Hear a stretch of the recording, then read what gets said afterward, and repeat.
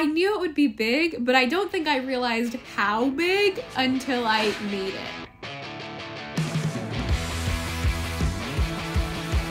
Hello, I am Shay and I like to make things, and this time we are making Cruella's trash dress. For those who haven't seen Cruella, this dress comes from a scene where a bunch of trash is dropped in front of the villain's house. Cruella rises from the trash in this trash dress and then rides away on the trash truck with a giant trash train blowing in the wind. It's incredible. It's my favorite dress in the movie. I love it, so we're gonna make it. I'm going to make this dress as accurate to the original as possible, which means yes, it will be ridiculously long, and I will do my best to find some sort of trash truck or truck that I can ride on. So the first thing with any project, we have to break it down and see what we're actually making. I am going to scour the internet for as many reference photos, behind the scenes photos that I can of this dress and just see what it's made of. One thing about this dress is there are no full body references. This is one of the only photos I found that shows the bottom of the dress, and it's actually a bit of a high-low. So I am gonna have to do a bit of creative interpretation of what the front of the dress looks like. I think I'm gonna base it off the information that I do have, Cruella's style, and the inspiration photos that I was able to find. So that is the finished sketch. Breaking it down, this dress isn't too complicated. It's just big and made of a bunch of layers. So first thing we're gonna do is we're gonna make the corset and make the skirt. For pretty much all of my like corset bustier tops, I always use this pattern. It's by Orange Lingerie. It's the best like cupped bodice pattern. Unfortunately though, it isn't a full corset. It's only the top half. But I like this pattern so much that I think I'm just gonna extend it. This is what it looks like all patterned. It's not perfect, but I think it looks very corset-like. And now I just need to chop it up. Now I can use this as a pattern for my real fabric. Corsets are typically made with at least 2 layers, an inner structural layer that helps to support the shape and an outer pretty layer. I got this nice pretty satin to use for the outside, and under that I'm gonna make a structural layer with this canvas fabric that'll just give it a bunch of strength and be somewhere I can put all the boning in. First, I used the pattern to make the underlayer. It's not perfect, but it's a solid underlayer, and the top layer is gonna look a lot prettier. To make the pretty outer layer, I did the same thing, tracing and cutting out my pattern in the pretty satin fabric, sewing my pieces together, and we've got it sewn. I think I made my overlayer like too strong, which kind of makes the underlayer irrelevant. So I'm just not gonna use that. And we're only gonna use the overlayer. So we're just gonna attach the booby cups to the overlayer, sew it all together, add our boning into this, and then call it a corset. Look at how nice that looks! This took forever to make and it still is not done, but it's gonna be a really good base that I can just put a lot of trash on and not have to worry about it being sturdy, because she is sturdy. Since the base corset is pretty much done, we're moving on to part 2 of the base, the skirt. I made Billie Eilish's Met Gala dress last October-ish, and I had a bunch of extra tools, so I think this will be a perfect base for her skirt. Actually, reduce, reuse, recycle. What if I just like cut up the dress I made last year? Because it's a trash dress, it should be made from like recycled materials. Let's grab it. And welcome to my attic where I have all my costumes. This is the Effie dress. Here's Taylor Swift. I'm pretty sure that is pieces of the social distancing dress. I think this one is Billie Eilish. And here she is. I actually have not taken her out of the bag for about a year, so we'll see how she looks. Oh wow. This is her. This is what she looks like. I feel kind of bad cutting her up because she's absolutely beautiful. But I do really want this project to be somewhat reducing and reusing. I think we're coming to a compromise, and instead we will be modifying the dress. Unfortunately though, even if we're just modifying it, I will have to chop the front of this dress off. All right, we're gonna go for it. Oh, that hurts. Oh, that hurts. Okay, no. The first cut has been made. She is officially now a high-low dress instead of just a big pretty ball gown. Also, just taking a moment, this sweater is super cute. And guess where it's from?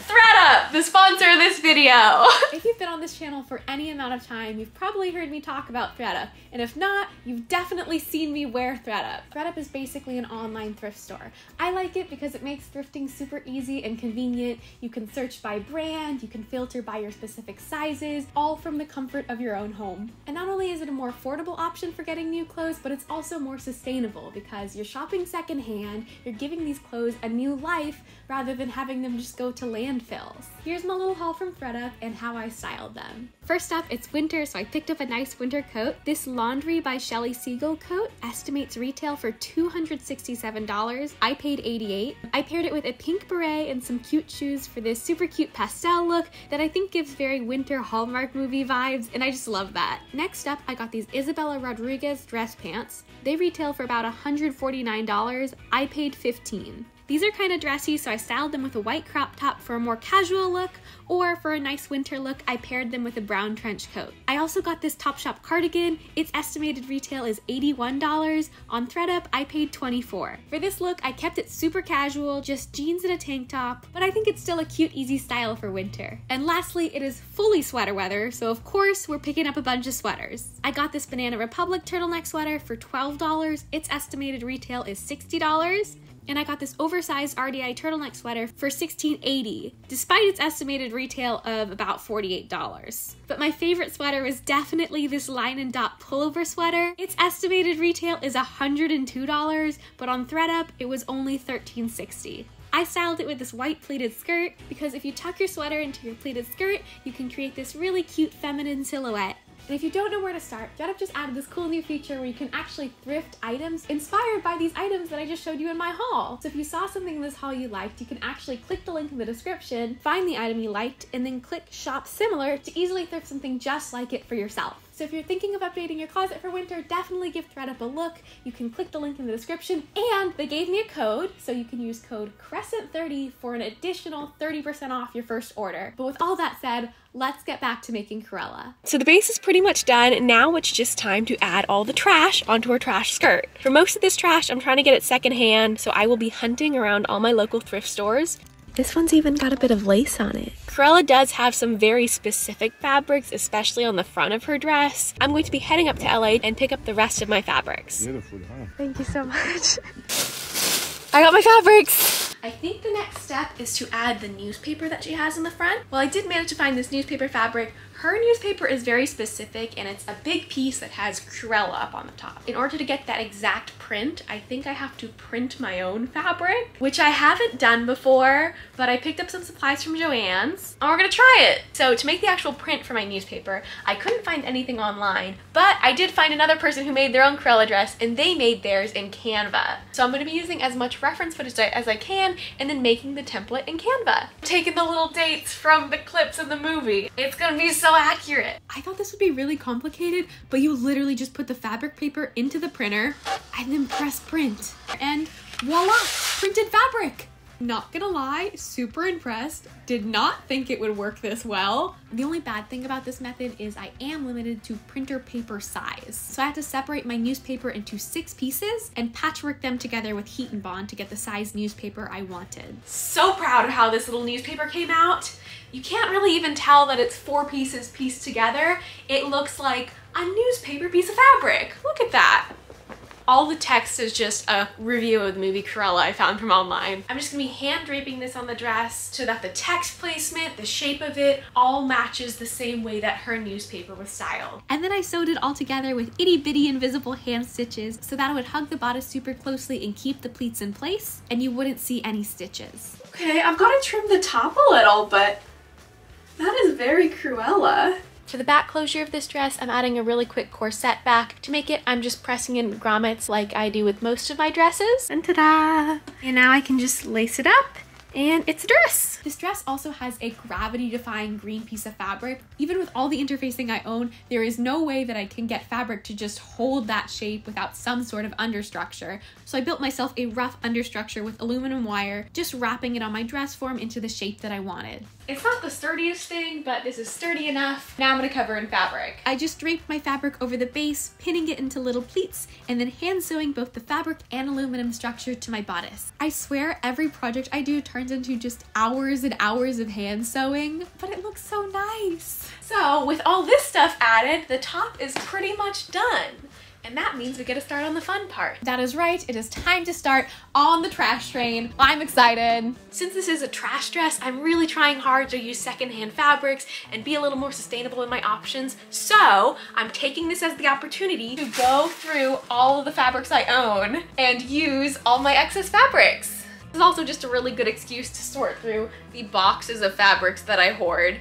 Okay, I've sorted through all my fabrics. I've got all the scraps that work. I've got a couple of these curtains that I thrifted, and I think they're gonna be perfect for making the base. I can lay them out and almost create the base layer for me to put all of the trash fabric on top of. I'm basically rearranging my house to make this dress fit. Probably like 15 feet right now. Yeah, it needs to be longer. Oh yeah. At this point, I've run out of length in my house. So I'm gonna pause here on the length and start adding the trash. I started adding the trash by cutting my fabric scraps into smaller pieces and laying them all out on my base. That way I could disperse the colors and fabrics throughout the train, and I could match it better to the reference photos of her skirt. And I did this for all my fabrics. I ended up using a lot of tulle because I had a lot of tulle scraps, but also because it made the dress very floofy and voluminous like hers. It's so big, I can't fit it all in frame. So we have the train all placed. All my fabrics are kind of roughly draped in the spots I want them to be. And now I just have to go through and safety pin all my fabrics together. If you're wondering why I'm using safety pins and not sewing, that's a lot of sewing, like 20-foot train. And I do a lot of extreme hand sewing projects, but I don't hate myself that much. But also, once I'm tired of this dress, I don't have to trash all this fabric. I can just unsafety pin it, toss it in the wash, and use it for another project. So yeah, I just safety pinned this entire 20-foot train for a long time. And yes, my back does hurt. Once everything was securely pinned, that was it. Oh my God, this is a big dress. I knew it would be big, but I don't think I realized how big until I made it. It's a little too big to move in. As for how long it is, it's almost exactly 4 shays long, and I am 5'2", so about 20 feet. I went back with the measuring tape to get the exact number. It is 22 feet. Oh my God, it's like 42 pounds. What have I created? The last touch for this dress was adding all of the little ribbons on the front. She has kind of this ribbon necklace going on and all these scattered little pieces of ribbon. It's actually little clothing labels for House of Baroness. I'm trying out a new technique, which is DIY screen printing to do this. And basically I'm gonna be making a stencil. You put that stencil on tulle, put it in an embroidery hoop, and use screen printing ink to basically stencil on your letters. I was really worried if this was gonna work because it just didn't feel like it was gonna work, but it did! And then I could just place all the clothing labels I made onto her dress and even glue the labels together to make a little bow and ribbon for her necklace. And with that, the dress is totally done! But of course, this isn't just a dress, it's a whole look. So I did my best to recreate her makeup, and I put on this incredible wig that I got from Wig in the City on Etsy. And then I was ready to head to our photo shoot. So without further ado, here is my Cruella trash dress. I'm Cruella.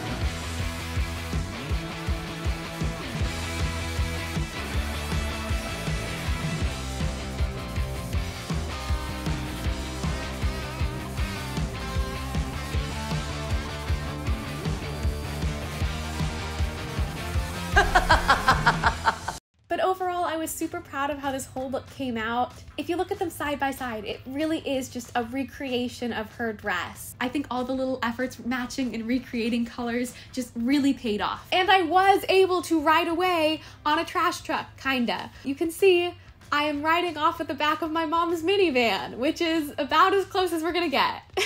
I love all the details I was able to recreate, especially the labels in the newspaper. I know some people don't really care for all the tiny details, but to me, that just makes a costume. But that's about it for this project. It was definitely fun to jump back into like cosplay and costume making, but I think I want to go a little weird for the next project again. I just got a couple 3D printers that I've been working with, and I have been having fun. I'll be deciding on my next project real soon on Instagram, so hop over there if you want to vote for the next project, or subscribe and stick around here, and you'll catch it when the full tutorial comes out. Again, thank you so much FedUp for sponsoring this video. You can check out the link in the description to thrift your own stuff and use code Crescent30 for an extra 30% off. Thank you so much for watching. I hope you're having a great day, and I will see you next time. Bye bye!